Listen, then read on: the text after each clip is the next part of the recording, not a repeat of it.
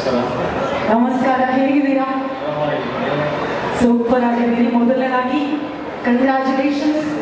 October 25ಕ್ಕೆ cinema ಎಲ್ಲ ಕನ್ನಡಿಗರ ಮುಂದೆ ಬರ್ತಾ ಇದೆ. ಮೊದಲನೇದಾಗಿ ಹೇಗೆ ಅನಿಸ್ತಾ ಇದೆ? ಎಷ್ಟು ಖುಷಿ ಆಗ್ತಿದೆ?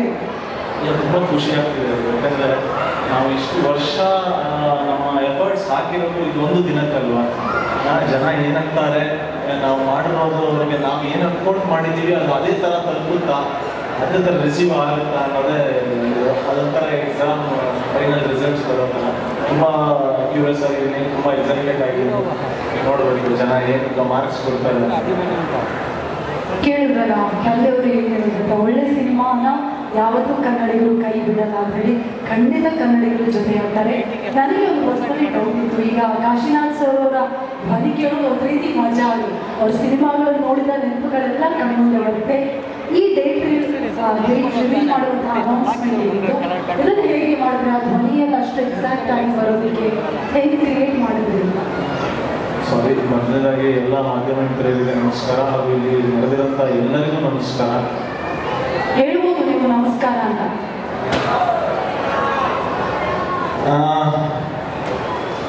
ಅದ್ರ ಬಗ್ಗೆ ಹೇಳಬೇಕು ಅಂದರೆ ಫಸ್ಟ್ ನಾನು ಎಲ್ಲಿಗೆ ಪ್ರೇರಣೆ ಆದದಾರಿ ಡೈರೆಕ್ಟರ್ ಬಗ್ಗೆ ಹೇಳಬೇಕು. ಅವರು ನನ್ನ ಸಬ್ಜೆಕ್ಟ್ ಹೇಳಿದಾಗಿಂದ ನನಗೆ ಸಬ್ಜೆಕ್ಟ್ ಅಲ್ಲಿರುವಂಥ ಚಿಕ್ಕ ಚಿಕ್ಕ ವಿಷಯಗಳಾಗಲಿ, ಅಥವಾ ಕಥೆಯಲ್ಲಿರುವ ವಿಷಯಗಳಾಗಲಿ, ಅಥವಾ ಕ್ಯಾರೆಕ್ಟರ್ಗಳಲ್ಲಿ ಅವರು ಮಾಡಿರುವಂಥ ಚಿಕ್ಕ ಚಿಕ್ಕ ಹೊಸ ವಿಷಯಗಳಾಗಲಿ, ಅದೇ ನನಗೆ ತುಂಬ ಇಂಟ್ರೆಸ್ಟ್ ಆಗಿದೆ. ಯಾಕಂದರೆ ಇಷ್ಟು ವರ್ಷಗಳ ಮೇಲೆ ಇಷ್ಟು ಸಿನಿಮಾಗಳು ನಾವು ನೋಡಿದ್ಮೇಲೆ ತುಂಬ ಡಿಫ್ರೆಂಟಾಗಿ ನಾವು ಹೇಳ್ತೀವಿ ಅನ್ನೋದು ತುಂಬ ಕಷ್ಟ ಆಗೋದು. Same wine in a different bottle ಅಂದರೆ ಕ್ಯಾರೆಕ್ಟರ್ ಗ್ರಾಫ್ಸ್ಗಳಲ್ಲಾಗಲಿ, ಕತೆ ಹೇಳಿರುವಂಥ ನರೇಷನ್ ಆಗಲಿ ಹೊಸತನ ಇದೆ. ಇವಾಗ ಮೈನ್ ನಮ್ಮ ಸಿನಿಮಾದಲ್ಲಿ ಒಂದು 5 ರಿಂದ 6 ಮೇನ್ ಕ್ಯಾರೆಕ್ಟರ್ಸ್ ಟ್ರಾವೆಲ್ ಆಗುತ್ತೆ ಥ್ರೂಔಟ್ ದ ಸಿನಿಮಾ.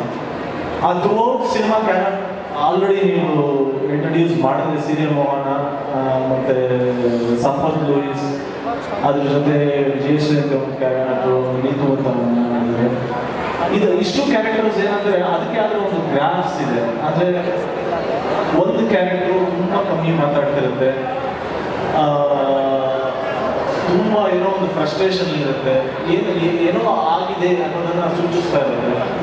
ಇನ್ನೊಂದು ಕ್ಯಾರೆಕ್ಟರ್ ತುಂಬ ಒಡ ಅಂತ ಮಾತಾಡ್ತಿರುತ್ತೆ. ಆ ಮಾತು ಈ ತುಂಬ ಸೈಲೆಂಟ್ ಆಗಿರುವಂಥ ಕ್ಯಾರೆಕ್ಟರ್ ಇರಿಟೇಟ್ ಆಗ್ತಾ ಇರುತ್ತೆ.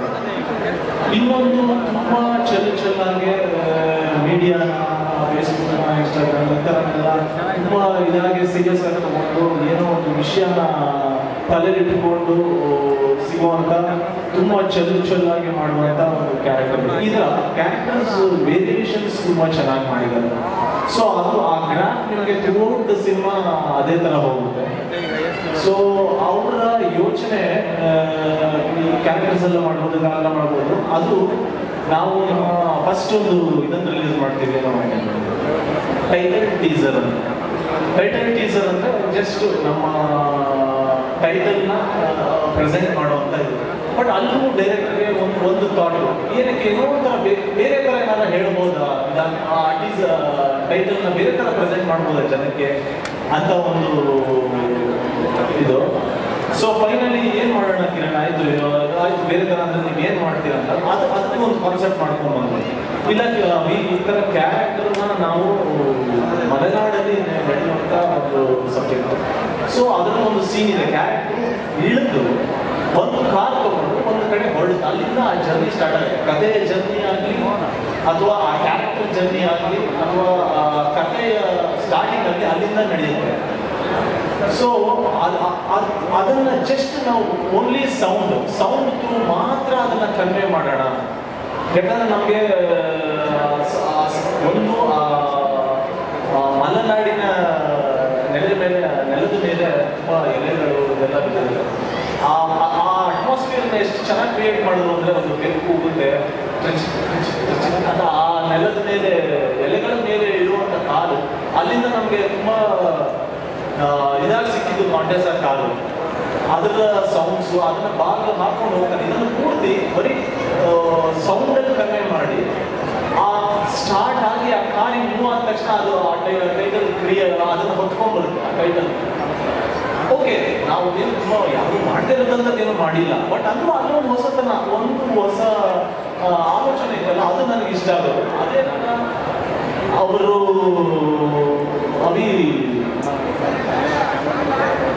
ರಿಲೀಸ್ ಡೇಟ್ನ ಅಪ್ಪನ ಹತ್ರ ಅನೌನ್ಸ್ ಮಾಡಿಸಿದ್ರೆ ಹೆಂಗಾಗತ್ತೆ ಅಂತ ಅವ್ರು ನನಗೆ ಹೇಳಿದ ತಕ್ಷಣ ಐ ವಾಸ್ ವೆರಿ ಎಕ್ಸೈಟೆಡ್. ಆ ಆಸೆ ನನಗೂ ಇದೆ, ಬಟ್ ಅವ್ರ ತಲೆಯಲ್ಲಿ ಏನಿದೆ ಅಂತ ನಂಗೆ ಗೊತ್ತಿಲ್ಲ, ಬಟ್ ಏನೋ ಪ್ರಿಪೇರ್ಡ್ ಆಗಿದ್ದಾರೆ ಅಂತ ಒಂದು ಇದು. ಏನು ಕಿರಣ್, ಏನಿದೆ ನಿಮ್ಮ ತಲೆಯಲ್ಲಿ, ಹೆಂಗೆ ಮಾಡ್ಬೋದು ಅಂತಿಲ್ಲ ಅನ್ಕೊಂಡಿದ್ದೀರಾ ಅಂತ. ಇಲ್ಲ ಏನಂತ ಅನ್ಕೊಂಡಿಲ್ಲ, ಆಸ್ ಎ ಫ್ಯಾನ್ ಅವ್ರ ಹತ್ರ ಮಾಡಿಸ್ಬೇಕು, ಡೇಟ್ನ ರಿಲೀಸ್ ಮಾಡಿಸ್ಬೇಕು ಅಂತಿದೆ. ಶಾಡೋ ಇದನ್ನು ಇಟ್ಕೊಂಡು ಏನಾದ್ರು ವರ್ಕ್ ಮಾಡೋಣ.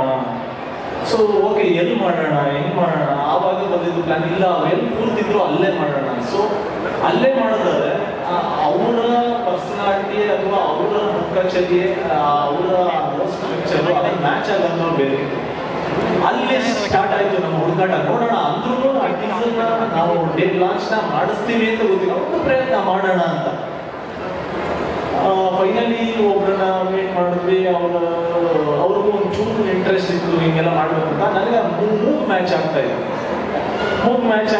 ಓಕೆ, ಕಿರಣ್ ಅವರು ಸುಮಾರು ಅವ್ರ ಅಪ್ಪನ ಹಳೆ ವಿಡಿಯೋಗಳನ್ನ ತೋರಿಸಿ ಹಿಂಗೆ ಅಂದರು. ನಾನು ಕಿರಣ್ ಅವ್ರಿಗೆ ಹೇಳಿದೆ, ಇಲ್ಲ ಕಿರಣ್, ಅಪ್ಪ ಸ್ಕ್ರೀನ್ ಮೇಲೆ ಮಾಡೋದು ಬೇರೆ, ನಾವು ತುಂಬ ನ್ಯಾಚುರಲ್ ಆಗಿ ಮಾಡ್ತಾ ಇದ್ದೀವಿ, ಜಸ್ಟ್ ಮನೇಲಿ ಮಾತಾಡೋ ಥರ. ಬಟ್ ಅವ್ರದ್ದೊಂದು ಪರ್ಟಿಕ್ಯುಲರ್ ಒಂದಿಷ್ಟು ಆ್ಯಕ್ಷನ್ಸ್ ಇದೆ, ಆ ಆ್ಯಕ್ಷನ್ಸ್ ಅಂತ ಹೇಳ್ತೀನಿ, ಅವ್ರದನ್ನು ಇಮಿಟೇಟ್ ಮಾಡಿದ್ರೆ ಅದು ವರ್ಕ್ ಆಗ್ಬೋದು. ಇಷ್ಟು ಶೂಟ್ ಮಾಡೋಣ. ಬಟ್ ನನಗೆ ಮೈನ್ ಚಾಲೆಂಜ್ ಇರೋದು ಅವರ ವಾಯ್ಸು. ಯಾಕಂದರೆ ನಾನು ಇಷ್ಟು ವರ್ಷಗಳು ನೋಡಿದ್ದೀನಿ, ಇದುವರೆಗೆ ಯಾರು ಅಪ್ಪನ ವಾಯ್ಸ್ ಮೀನಿಂಗ್ ಮಾಡಿರೋದು ನೋಡಿಲ್ಲ. ಅಲ್ಲಿಗೆ ಇದಾಗಿ ಫಸ್ಟ್ ಒಂದು ಕಾನ್ಸಂಟ್ರೇಟ್ ಮಾಡೋಣ, ಫಸ್ಟ್ ನಾನು ಮಾಡೋಣ ಅಂತಂದರು. ಅದಾಗದಿದ್ರೆ ಓಕೆ, ಅದನ್ನು ರಿಲೀಸ್ ಮಾಡೋಣ.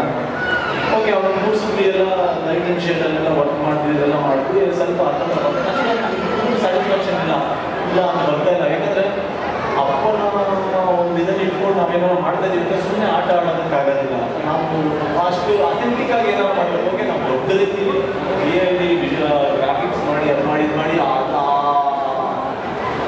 ಇದು ನಮ್ಗೆ ಇಲ್ಲ ಅಂದ್ರೆ ಅಷ್ಟು ಫೆಸಿಲಿಟೀಸ್. ಬಟ್ ಕ್ರಿಯೇಟಿವ್ ಆಗಿ ಏನೋ ಮಾಡೋಣ ಅಂತ ಒಂದು ನಮಗಿದ್ದು. ಸೊ ಫೈನಲಿ ಅವರನ್ನು ಕೂರಿಸಿ ಏನೋ ಮಾಡಿದ್ರೆ ನನಗೆ ಒಂದು ಇದಾಯಿತು, ಸಡನ್ನ ನೋಡಿದ್ದು. ಇಲ್ಲ, ಇದು ಅವ್ರೇನು ಮಾಡಿದ್ರು, ಆ ಪರ್ಸನ್ ಬಂದವರು ಟೀ ಶರ್ಟ್ ಹಾಕೊಂಡಿದ್ರು, ಅಲ್ಲಿ ಶ್ಯಾಡೋಗೆ ಇದು ಕ್ರಿಯೇಟ್ ಆಗ್ತಾ ಇದ್ದೀವಿ. ಸಡನ್ನ ಹೋದೆ. ಅಪ್ಪ ನಾರ್ಮಲಿ ಈ ಥರ ರೆಗ್ಯುಲರ್ ಫಿಟ್ಸ್ ಹಾಕೋದು, ನಾನೊಂದು ರೆಗ್ಯುಲರ್ ಫಿಟ್ ಶರ್ಟ್ ಅಂತ ಅವ್ರಿಗೆ ಹಾಕಿದೆ. ಮೇಯ್ನ್ ಅವ್ರದ್ದು ಕ್ಯಾಪ್ ಇವಾಗಿನ ಹತ್ರ ಈ ಟೈಮ್ ಒಂದು 10 years ನೋಡಿದವ್ರಿಗೆಲ್ಲ ಆ ಕ್ಯಾಪ್ ರಿಜಿಸ್ಟರ್ ಆಗಿರುತ್ತೆ. ಸೊ ಆ ಕ್ಯಾಪ್ ಇದ್ದಿದ್ದು ನೆನಪಾಯಿತು, ಆ ಕ್ಯಾಪ್ ತಗೊಂಡು ಹಾಕಿದೆ.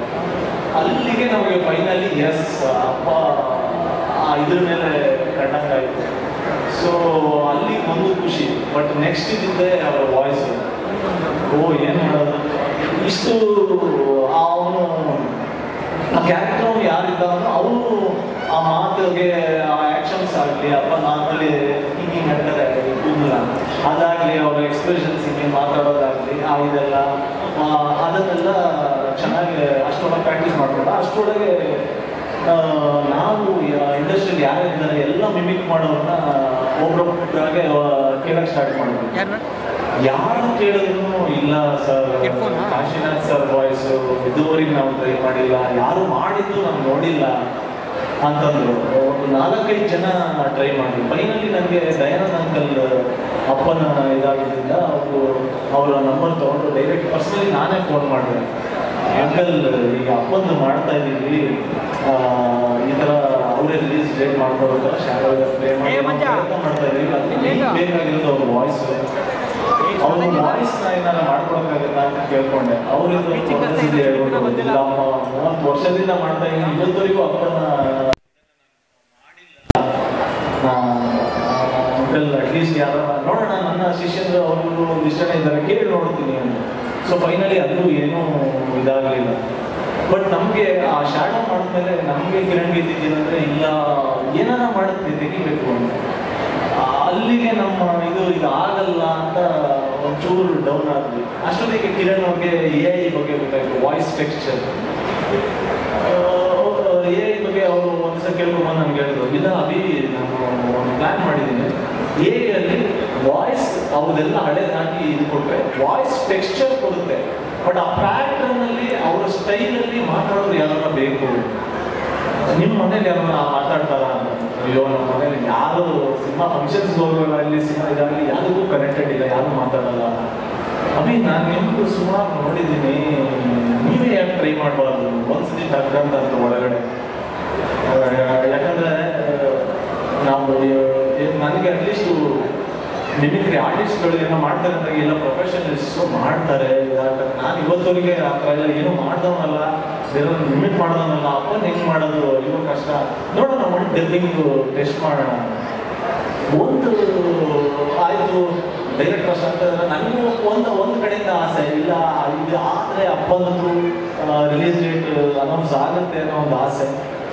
ಇದರಲ್ಲಿ ಡಬ್ಬಿಂಗ್ ಒಂದು ತೊಗೊಂಡ್ವಿ. ಡಬ್ಬಿಂಗ್ ನಾನು ಮಾಡಿದಾಗ ನಾರ್ಮಲಿ ಅಪ್ಪಂದು ತುಂಬ ತಿನ್ನು ಶಾರ್ಪ್ ವಾಯ್ಸ್ ಇದನ್ನು ಇಟ್ಕೊಂಡು ಅವರು ನನಗೆ ಅವರು ಸಿನಿಮಾದಲ್ಲಿ ಮಾಡೋ ಇದಕ್ಕಿಂತ ಮನೇಲಿ ನ್ಯಾಚುರಲಾಗಿ ಹೇಗೆ ಮಾತಾಡ್ತಾರೆ ಅನ್ನೋದು ಒಂದು ಚೂರು ಇದ್ದಿದ್ದರಿಂದ ಅವರು ಕೊಡೋ ಗ್ಯಾಪ್ಸು, ಅವ್ರು ಕೊಡೋ ರಾಗ ಇದನ್ನು ಒಂಚೂರು ಪ್ರಾಕ್ಟೀಸ್ ನಾನು ಒಂದಿಷ್ಟೆಲ್ಲ ನೋಡ್ಕೊಂಡು ನಾನು ಅಂದರೆ ನಾನು ಅದನ್ನು ಸಿನಿಮಾ ನೋಡಿ ತೊಗೊಳೋದಕ್ಕಾಗಲ್ಲ, ನಾನು ಹಳೆದನ್ನು ನ್ಯಾಪ್ಸ್ಕೊಂಡು ತೊಗೊಳ್ಬೇಕು. ಸೊ ಆ ಥರ ನ್ಯಾಪಿಸ್ಕೊಂಡು ಒಂದು ಲೆವೆಲ್ ಪ್ರಿಪೇರ್ ಆಗಿ ನೋಡೋಣ ಅಂತ ಧೈರ್ಯ ಅಷ್ಟೇ ಒಂದು ಪ್ರಯತ್ನ ಮಾಡೋಣ ಅಂತ ಹೊರಟೆ. ಸೊ ಒಂದು ಡಬ್ಬಿಂಗ್ ಸೆಷನ್ದು ನಾನೇ ಕೇಳಿದಾಗ ತುಂಬ ಶಾರ್ಪ್ ಮಾಡ್ಕೊಂಡು ಮಾತಾಡಿದ್ದು ಏನಾಗೋಯ್ತು, ಅದು ತುಂಬ ಕಿಚ್ಚಿಲ್ಲ. ಒಂದು ತಮಿಳ್ ಥರ ಅವ್ರು ಮಾತಾಡ ಇದೇ ಮಾಡೋಕ್ಕೆ ಸ್ಟಾರ್ಟ್ ಆಗೋದು. ಗಾಡ ಕಿರಣಿದೆ ಬಿಟ್ಬಿಡೋಣ, ಗಾಡ ಅಭಿ ಒಂದು ಟ್ರೈ ಮಾಡೋಣ, ಒಂದು ಟ್ರೈ ಮಾಡೋಣ. ಸೊ ಅಗೈನ್ ಇನ್ನೊಂದು ಚೂರು ಆ ಪ್ಯಾಟರ್ನ್ಸ್ ಇದನ್ನು ರಾಗ ಇದನ್ನೆಲ್ಲ ತೊಗೊಂಡು ನಾನು ಸ್ವಲ್ಪ ಬೇಸ್ ವಾಯ್ಸ್ ಏಜ್ ವೈಸ್ ಸ್ವಲ್ಪ ಇದರಲ್ಲಿ ನಾರ್ಮಲ್ ಮಾತಾಡ್ತಾ ಬರುತ್ತೆ. ಡೈಲಾಗ್ಸ್ ಶಾರ್ಪ್ ವಾಯ್ಸ್ ಇದು ಬಂತು ನನಗೆ ಸ್ವಲ್ಪ ಹಿಂದೆ ಅಷ್ಟೇ ನೋಡಿ, ಬಿಟ್ಟರೆ ಬೇರೆ ಏನು ಆಪ್ಷನ್ ಇಲ್ಲ. ಸಿನಿಮಾ ಮಾಡಿದಾಗ ಅಷ್ಟು ಖುಷಿಯಾಗಿಲ್ಲ. ಅವ್ರ ವಾಯ್ಸ್ ಮಾಡಿದಾಗ ತುಂಬ ಖುಷಿ ಇದೆ.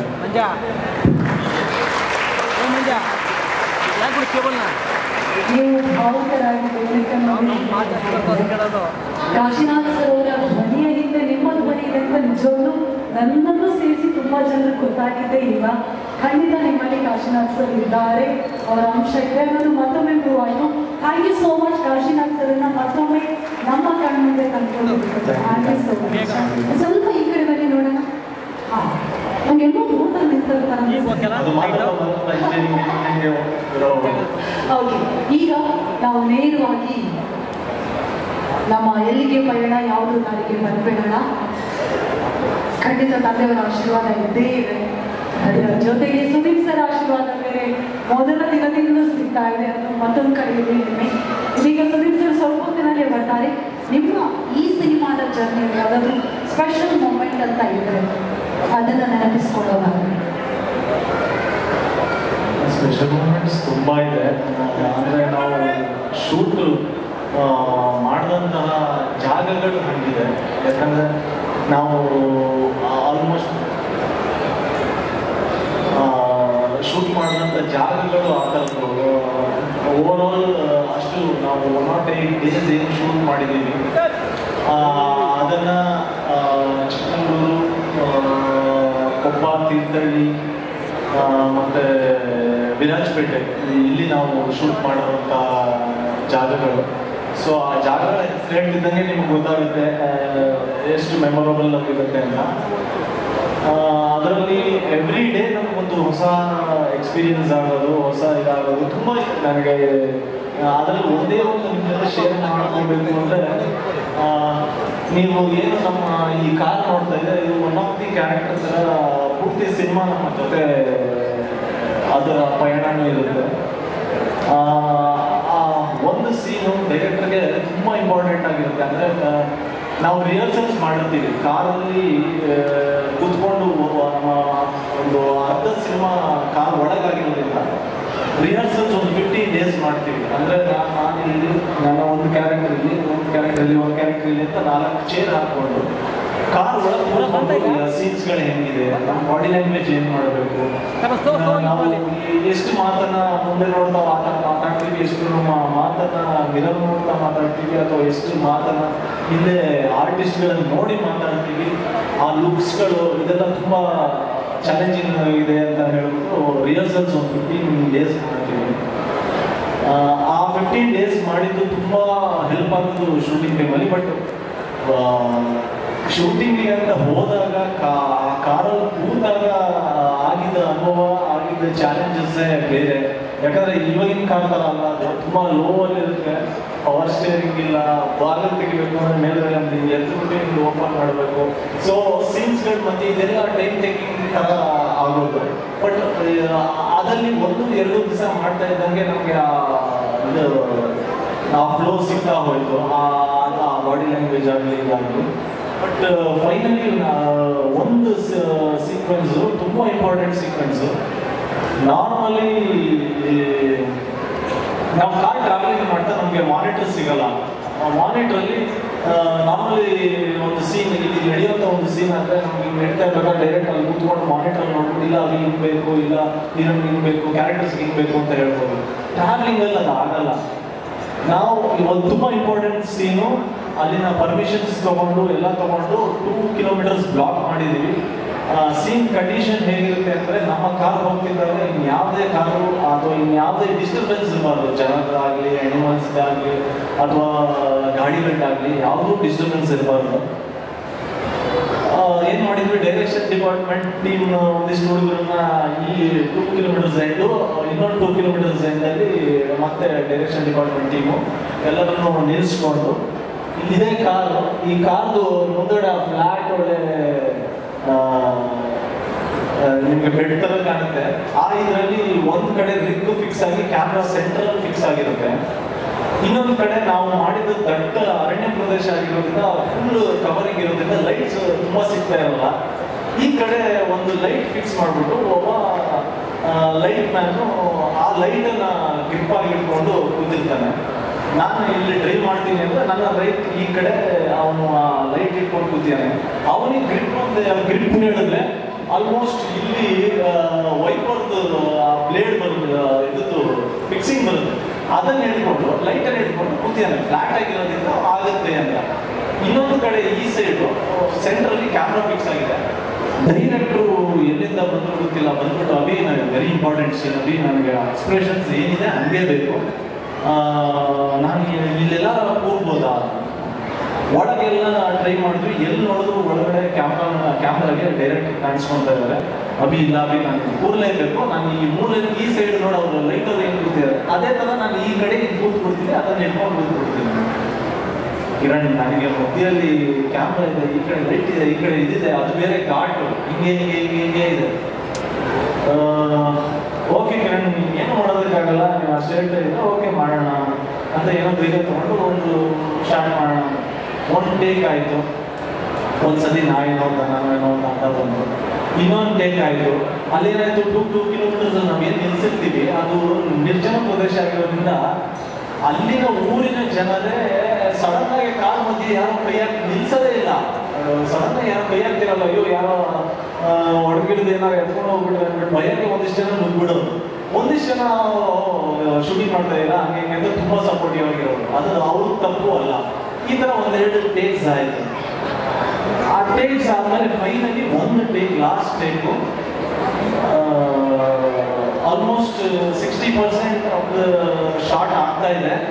ನಾನು ಯಾಕಂದರೆ ಅಲ್ಲಿ ರೋಡು ಏನಾಗುತ್ತೆ, ಟಾರ್ ಇಷ್ಟು ದಪ್ಪ ಮೇಲೆ ಬಂದ್ಬಿಟ್ಟಿರುತ್ತೆ, ಅದ್ರಿಂದ ಕೆಳಗಡೆ ಈ ಕಡೆ ಪಾತಾಳ ಇರುತ್ತೆ, ಯಾವ್ದಾರ ಟೀ ಎಸ್ಟೇಟೋ ಕಾಫಿ ಎಸ್ಟೇಟೋ ಈ ಥರ ಪಾತಾಳ ಇರುತ್ತೆ, ಈ ಕಡೆ ಕಾಡು ಇರುತ್ತೆ ರೋಡ್. ಒಂದ್ಸತಿ ಕಾರನ್ನ ಇದು ಕೆಳಗೆ ಇಳಿಸಿದ್ರೆ ಟರ್ನಿಂಗಲ್ಲಿ ಹಡ್ಡ ತಿಳಿಯುತ್ತೆ, ಮತ್ತೆ ರೀಟೇಕ್ ಆಗಬೇಕು.